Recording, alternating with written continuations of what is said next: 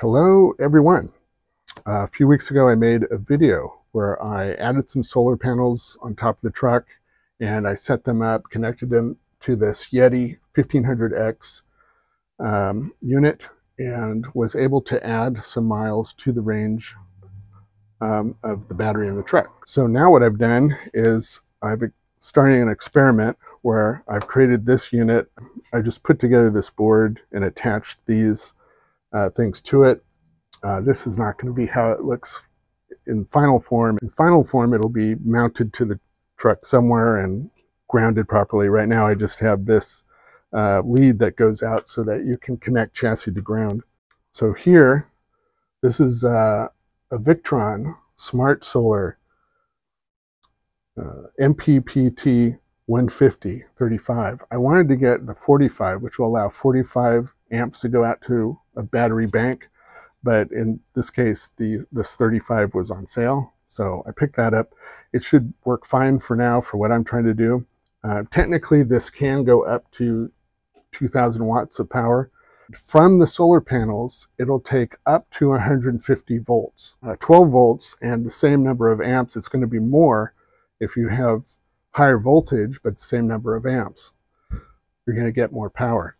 This is a SolarEnz combiner box, and I'm not sure why they call it a combiner box, because it's really just taking a negative and positive in. It's not like taking multiple branches in, like from different different groups of panels.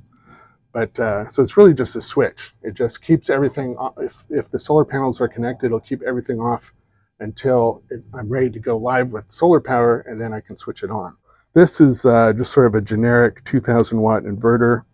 It's got two 110 volt outlets on it that have a 15 amp limitation. 15 amps at 120 volts is only going to be about 1,800 watts.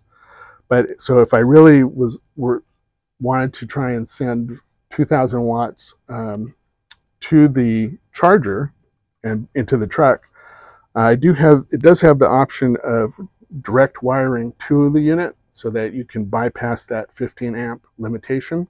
But right now, since I'm only going to be using like 600 watts of panels, and I'll have the charger set at like 600 or at like 6 amps, then this should be fine, just using the 110 outlet with the 15 amp limitation. And then turn it around, and on the back I have a battery bank.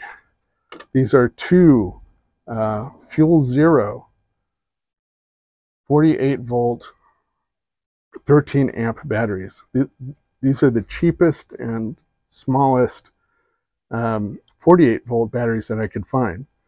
The cost of these two together was cheaper than the next cheapest option, which was 48 volt 50 amp hour battery, which I think was like $800. These are paralleled together so that it's 48 volts, but I doubled the amps to 26 amps instead of 13. Similar to what I did a few weeks ago, I'm going to set up some solar panels on the truck.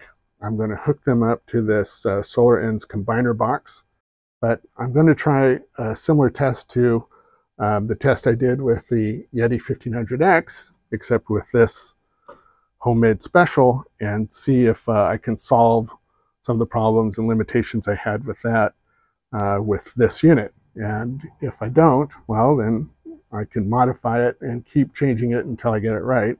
So I've got the panels all configured. They're set up on the truck. I've got my homemade charging unit. And I'm going to be checking it throughout the day because I haven't fully used it yet. So I'm going to make sure it doesn't get too hot. So I've got a thermometer where I'm going to be checking the temperature. Also, this SmartSolar, this Victron unit is Bluetooth enabled. So there's an app that I have on the phone that lets me get all the readings for the panels, how much power they're producing, how much power is going to the battery, and so on. So what I'm going to do now is repark the truck out on the street, because that's where I'm going to get the most sun for today. All right, so I've moved the truck to a place where it's going to get sun most of the day. It's still pretty early though, so I'm still getting a lot of shade on these back panels. But and I've checked the controller, and I'm only getting about 15 watts. But hopefully that'll change. Also, I checked the truck, and I'm at 68% of charge and 144 miles of range. Right now, the battery bank is 39 to 40%. I'm going to let the battery bank charge up probably to 90% before I start up the inverter and start charging the truck. I did install a kilowatt meter on here, so hopefully I'll get a better idea of how many kilowatts watts I actually supply to the truck for the day. The battery bank is charged up to about 95%. So I'm going to go ahead and plug in the charger and start charging. I'm going to flip the inverter on, and it's showing that I've selected 6 amps. By the way, if you haven't already gotten one of these adjustable amperage chargers, it's really a good thing to have, especially if you're going to be out adventuring and you want to stop maybe at like a campground to use the RV hookup, because a lot of those will have a limitation where if you go over a certain amount, it'll trip the circuit breaker. So being able to select how many amps you draw is really a handy thing to do. Plug it in.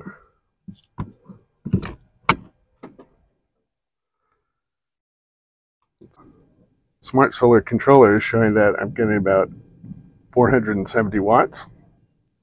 Wish I was getting more, but I think it might have something to do with the angle of the solar panels. They're sort of tilted away from the sun the way I parked. Maybe a little bit later in the day I'll be getting more power. Controller is about 100 degrees. The inverter's about 92. What are these panels? 127.